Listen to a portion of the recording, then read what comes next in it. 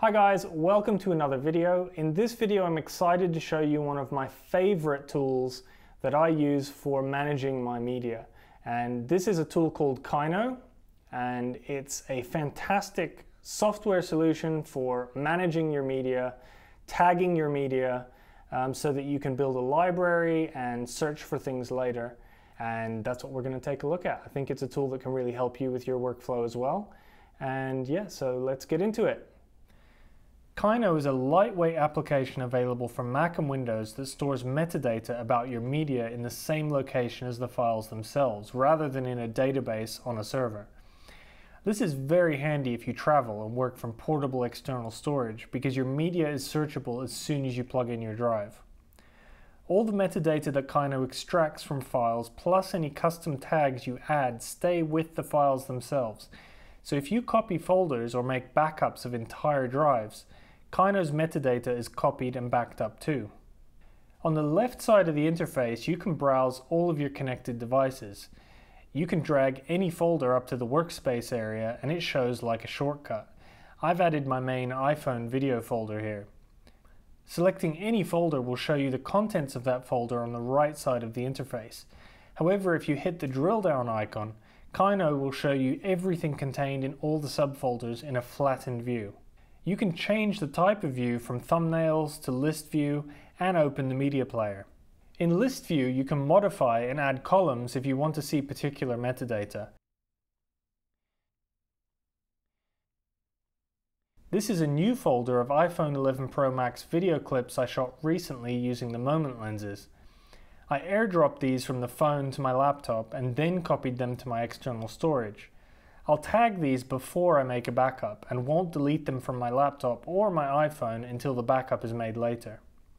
Tagging a clip or a group of clips is as simple as selecting them, right-click and selecting tags. From there you can add a custom tag for anything you want. Since these were all shot with the iPhone 11 Pro Max, that's the first tag I'm going to add. I also used the Moment Pro camera app, so I'll add that too. Now I want to tag a bit more granularly, so I'll select all the clips shot with the Moment 1.33 times anamorphic lens, and I'll add the tag for that.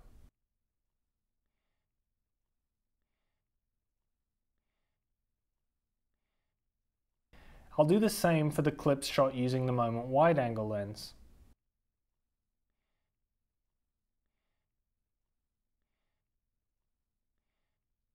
Finally, for now, I'll select everything shot at Dubai Al Fahidi Historical District and tag that as a location.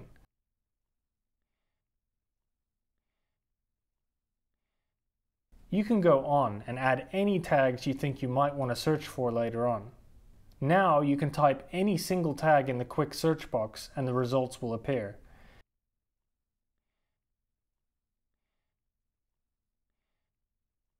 For a more detailed search, I can use the filters. I'll add a tag filter and type Moment Anamorphic 1.33 times. I can add another tag filter and type in a different tag to narrow down the results even more. You can add any of these filters to help narrow down your results. Because I tag all of my clips once I've copied them to my storage, I can search for anything I've tagged over the years. If I'm looking for clips from the desert, I can just search for desert, or Los Angeles, or Istanbul, and specifically shot on the iPhone 11 Pro Max because I've tagged it.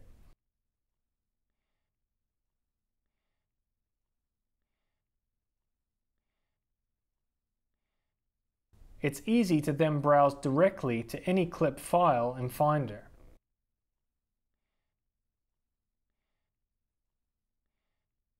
All of these clips are shot using Filmic Log V2. I'll open this one in the player.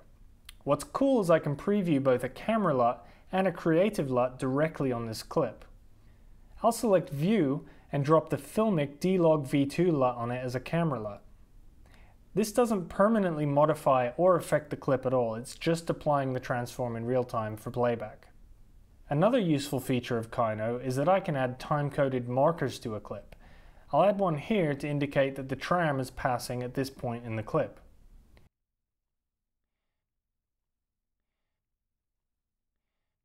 Now if I switch back to my list view, I can search for tram passing and the clip shows up.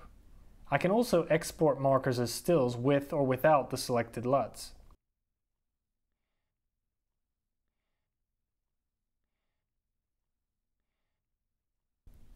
Now for something really cool. By selecting this clip as an example, and this works for a much larger selection of clips also, I can simply right-click and send to Resolve. Resolve opens if it isn't already, and I can create a brand new project with the selected media imported.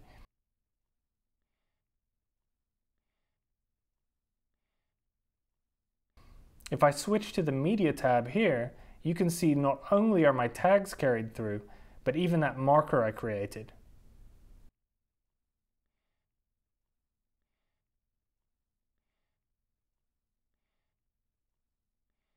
There's more going on in Kyno, such as some exciting integrations with Frame.io and Archiware that are beyond the scope of this video.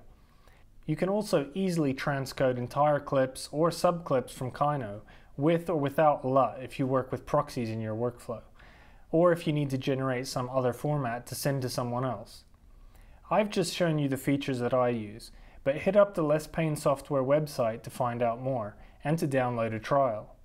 Kyno is available with 2 licenses, starting at €159 for the standard license, including updates for 1 year, with a renewal of €79 if you want continued updates after that.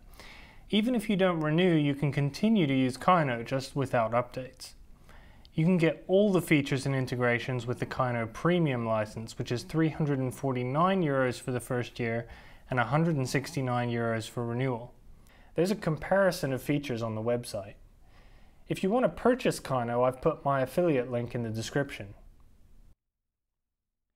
Thanks guys for watching. That's it for me for this video. I hope you found it useful. Most people don't really think about how they can manage their media, how they can make more use out of it by tagging things. A lot of us just dump stuff on drives and that's it. We don't even know where it is anymore half the time. So yeah, I hope that this has helped you. Take a look at Kyno, see if it can help you with your workflow. And yeah, don't forget to subscribe and check out my website. I've got a lot more stuff going on there as well. And yeah, until the next video, thanks for watching. See you next time.